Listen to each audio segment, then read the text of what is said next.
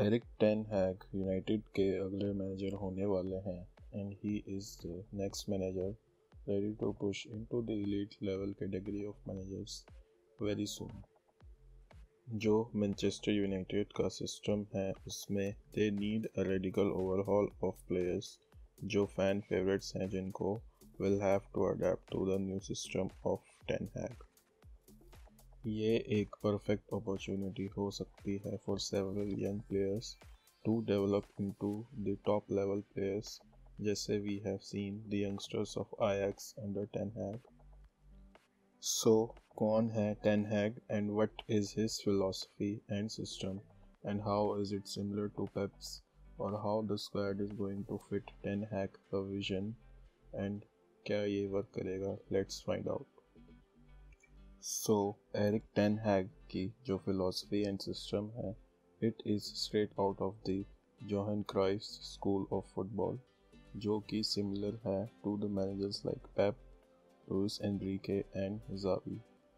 The same thing that ties all this managers together is not that कि ये सब managers की team look to dominate possession and press aggressively. It is also how they use the positioning of the players on the pitch.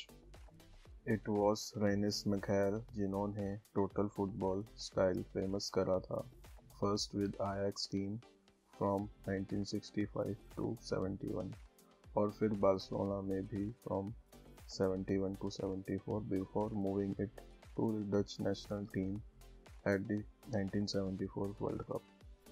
जो उनका total football system था वो based around था extreme positional fluidity जहां कोई भी player in any position could drop into any role within the 3-4-3 position shape.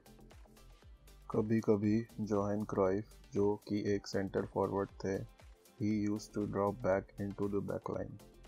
फिर Netherlands में भी he used to have an extreme offside trap which was designed not only to compress the play but to win the ball back easily. 90s में क्राइफ used a 3-4-3 system at Barcelona जिसमें he used almost two diamonds in the midfield and used Coman in advance role forming a diamond shape with the other two defenders and used Guardiola at the point of the diamond. In 2013 ten Hag Bayern Munich की B team के manager बने जहां पर पेप was managing the Bayern Munich की team. Therefore, we see a lot of similarities between their styles of play and tactics, mainly influenced by Cruyff and Mikel. जो ये total football philosophy है, it aims to make the pitch as big as possible in possession and as small as possible without the ball. Ten हैग और Guardiola both use करते हैं to natural wingers जो कि wide रहते हैं जिसकी वजह से फ्रंट थ्री वाइड होते हैं जिसमें फॉरवर्ड हमेशा हाई अप द पिच ही रहता है. Now the reason for which क्राइफ and ten Hag use this potential tactic is because this pushed the opposition fullbacks backwards into a flat back four.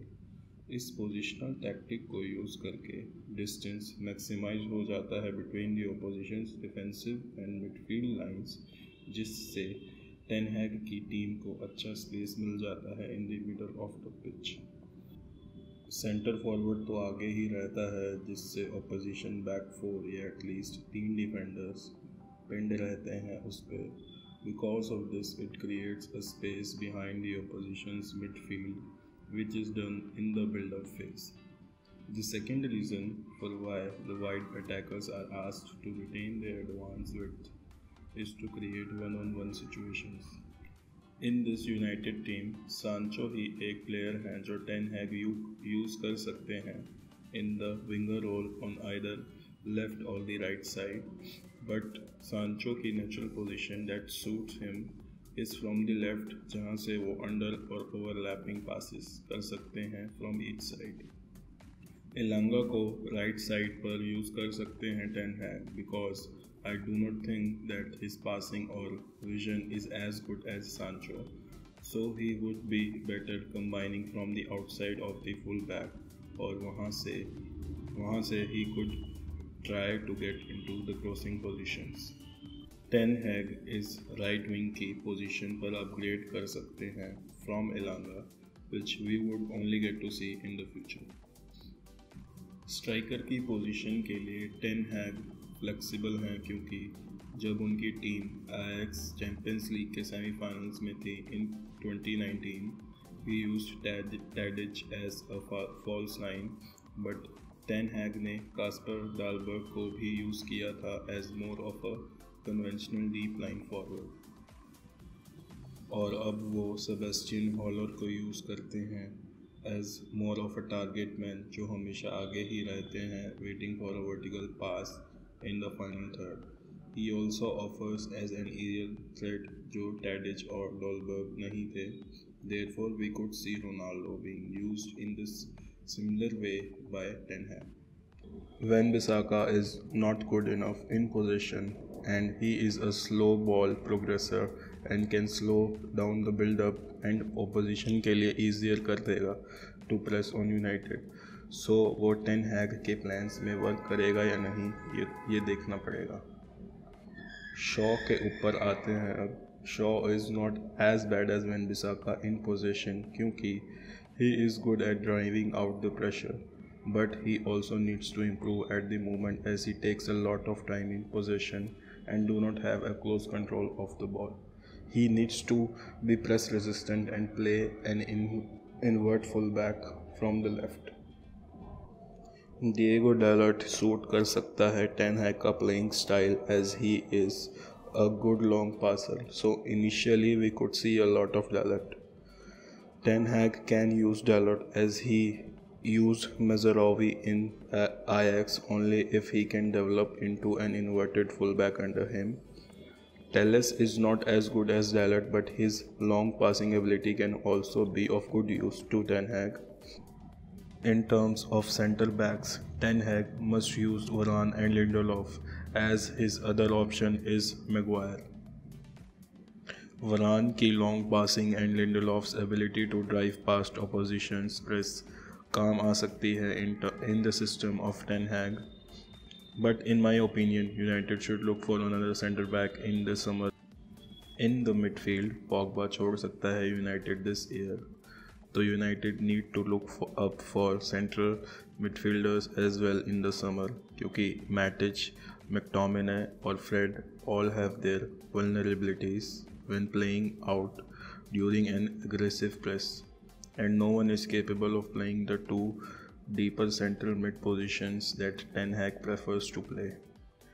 To sum it all up, Ten Hag की positional shape तो fluid होगी with players interchanging positions depending on the pressing shape of the opposition, but it will obviously take a lot of coaching time and practice to get it absolutely right जैसा Ten Hag को चाहिए.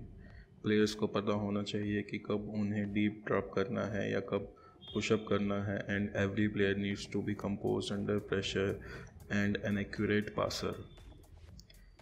Ten Hag की teams are always looking to continually play out even after the first wave of pressure like his Ajax side जो अपने ऊपर pressure invite करते हैं क्योंकि they know that they have the quality to play around the pressure and exploit the space in behind the press. इसका मतलब ये है कि जो players who are not good or fluid enough with the ball at their feet like Maguire, Matic, Van Bissaka, Fred and De Gea also are going to be problematic for Ten Hag's style of play. Also, De Gea को भी Ten Hag हटा सकता है, not because he is not a top goalkeeper, but क्योंकि वो suit नहीं करता Ten Hag का playing style. We saw the same thing with Joe Hart when Pep became the manager of Manchester City. Ten Hag का pressing system is going to improve the defense of United for sure, even without getting any new players, as we can see the same with his previous Ajax team, who defensively in this season have only conceded 13 goals in the league. But ये सब देखने के बाद भी we can say कि this is not going to be the same with United because the current United squad is not on the same level as the current Ajax team. Lindelof suit कर सकता है ten हैग का playing style in the right sided position of the back three. Dalot can play the Mizrahi role under Ten Hag, pushing into the midfield, while Telles and Shaw deeper role play कर सकते हैं left side पे. But I think कि United को एक और right back की ज़रूरत है with a centre back as well, so that they can improve the ball progression आगे बॉल्स पास या ड्रिबलिंग करके, अगर उन्हें टाइटल कंटेंडर्स बनना है तो. इसलिए यूनाइटेड को टॉप बॉल प्लेइंग डिफेंडर्स चाहिए who are not just the players to do the job but also win matches. Mid में वैन ड बीक और फर्नांडस अच्छे ऑप्शंस हैं for the advance midfield positions, जो पुश करेंगे बिटवीन द लाइंस और forward runs भी बनाएंगे behind the back line. But United को बेटर क्रिएटिव प्लेयर्स चाहिए फर्नांडस के साथ देन वैन ड बीक, जो डीप ड्रॉप प्ले मेकर हो. Ten Hag can also use Hannibal in this advanced midfield position with Fernandes because he has the ball carrying ability and he is press resistant. He may be young but he can thrive under Ten Hag just like Gravenberch and Van de Beek जब वो Ajax में था. Though I do think कि Hannibal को अभी alternative option में ही रखना चाहिए. So that's it for the first video. See you in the next one.